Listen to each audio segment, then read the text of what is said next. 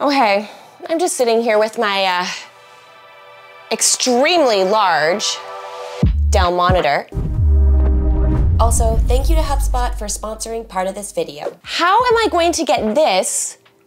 My dad thought it was a TV, by the way. How am I gonna get this into, pause, this? How is this going to fit? And my other problem is I want that Dell monitor to sit here for my standing desk. This is gonna be interesting. I feel like that's gonna be a video in itself. How to get this massive Dell monitor into here. We'll figure it out, we always do. Bigger monitor equates to better coder. That's true, right? Totally, it'll make me a better coder, I'm sure. I think it can fit, right? Like, I mean, the measurements, I think it's gonna work. I might have to make a separate video putting it together because it might be very entertaining. I can't even lift that box, for goodness sakes. It's like a mini TV. All right, let's get back to misconceptions about coding though. One of the big ones I hear, especially as of recent, can you guess what it is? What is the point? AI is going to take over everything. I get so many messages saying, I'm learning these skills, Tiff.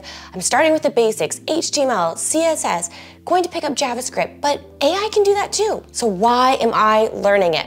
And here's my response. It's not necessarily the typical response where it's like, you know, you have to learn the basics before you continue to learn further and get more skilled, but that is important. The reality is, you do need to know the basics, but I think even more so than that is, what is your end goal? Because if your end goal when learning to code is to build your own app or become a programmer, then that's one thing. You really need to know the basics and you really need to know the fundamentals by spending time on that, even though AI can do it too. Because it is with that typical answer that having an understanding of the foundation that is built on, the technology is built on, is very key. Now, here's where my answer varies a bit though. If you are learning to code because you just want to understand what is going on, maybe you're a product manager and you're talking to engineers all the time and you're like, I need to know a little bit about code. I need to know what is going on under the hood, but maybe you don't need to know the fine details. One misconception I would say now, thanks to AI, is in those scenarios,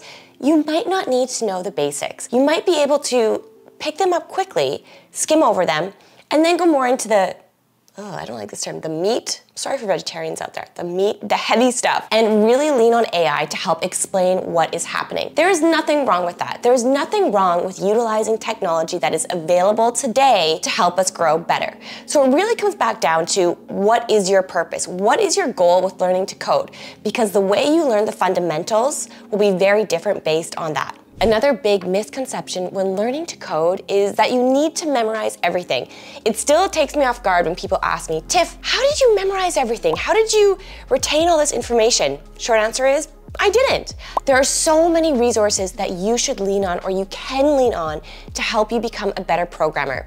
Oftentimes, programming and being a coder isn't necessarily about being this whiz of knowing everything, remembering everything, and how to solve these solutions. It's more so about how to look for the solutions, feeling confident enough that you're like, you know what, I don't know how to solve this, but I will figure it out. And this is where tools like AI can come in, you know, ChatGPT to help you explain things, also to using different resources that are free. For example, we often know that website redesigns are sometimes necessary to keep things fresh. Things like outdated designs, changing technologies. There are so many reasons that you might not only need to create a website, but also update an existing one.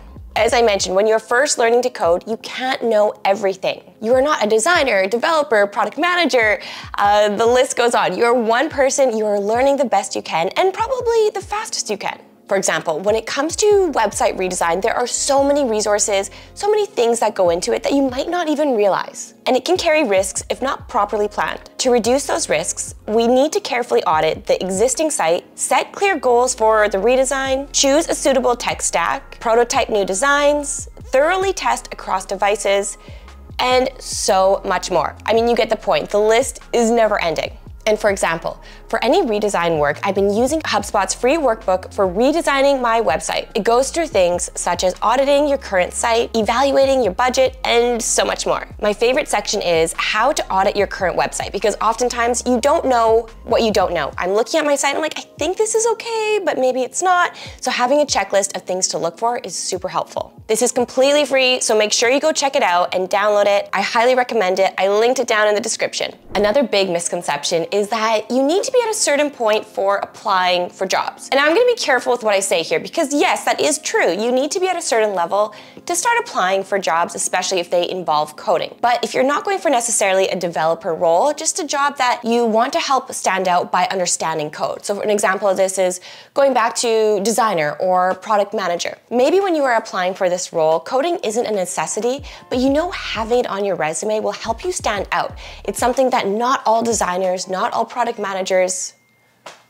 not all product managers are going to have on their resume. So naturally, when you add it on, even if the person hiring isn't looking for a coder, they see that you took initiative to learn this skill, it's gonna help you stand out. But going back to why you don't necessarily need to feel ready to start applying. I often get asked, oh, how do I know I'm ready to start applying for developer roles or roles that involve coding? Once again, you don't know what you don't know. So for me, I felt this way too, where I was like, okay, I need to learn more, I need to learn more. And you have to be careful with that, because otherwise what will happen is you get stuck in this circle that you never feel you know enough, and then you never apply. You apply when it's too late. Start applying for jobs once you've learned the basics, and you have a bit of a portfolio ready, and be prepared. Be excited to hear no. Be excited to hear rejection, or now in today's job economy, nothing at all.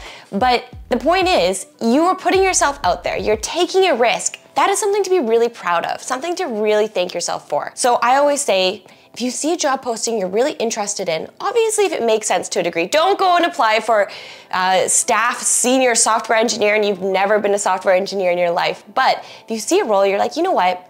They're asking for 1 to 2 years. I've been coding now for around even under a year, but I feel like I have a good portfolio. What's the worst that's gonna happen if you put yourself out there? You never know. And even if you go through that interview process, feeling a little unsettled, it's experience that you will take with you for when you have more knowledge and you have more skill sets, and you will become a better interviewer. I really, really suggest don't get stuck in this cycle of never-ending cycle of I'm not good enough, I don't know enough. Start applying. And the last one I really want to leave with you is learning to code does not equate becoming a software developer.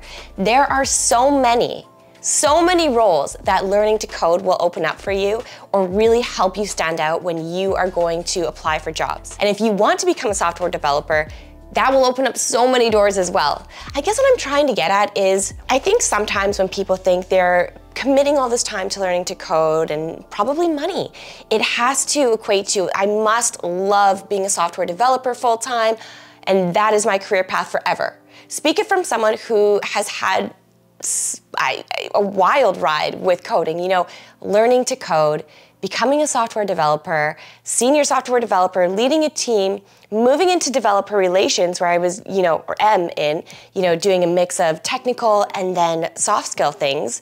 It's always evolving, and it will just open up so many doors for you. I think some of the best people or best career paths are ones that are very different. You don't have to be a specialist your entire life in one area if you don't want to. There are incredible career paths if you really want to hone in on something, but you don't have to.